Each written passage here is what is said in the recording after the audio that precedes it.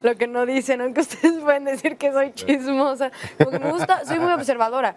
Y está cañón. Y chismoso también, no pasa Eso nada. también.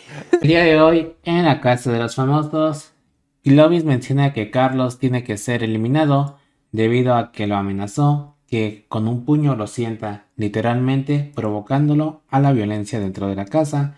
Menciona que no estuvo bien salvar a Carlos porque ya era el momento de irse y que 3 veces salvado, pues ni que fuera qué.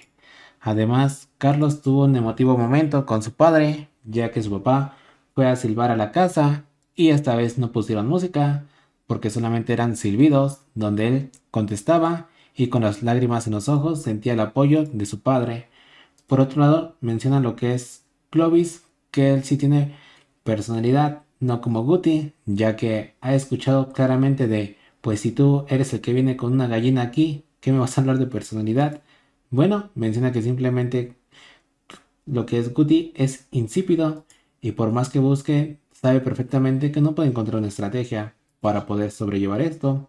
Sophie menciona que pues ya la chingada si se tiene que ir mañana, lo aceptará, no fue necesariamente entrar a esta casa para ganar un premio, menciona que si ganaba pues chingón y si no pues no pasaba nada, su vida estaba fuera en el exterior.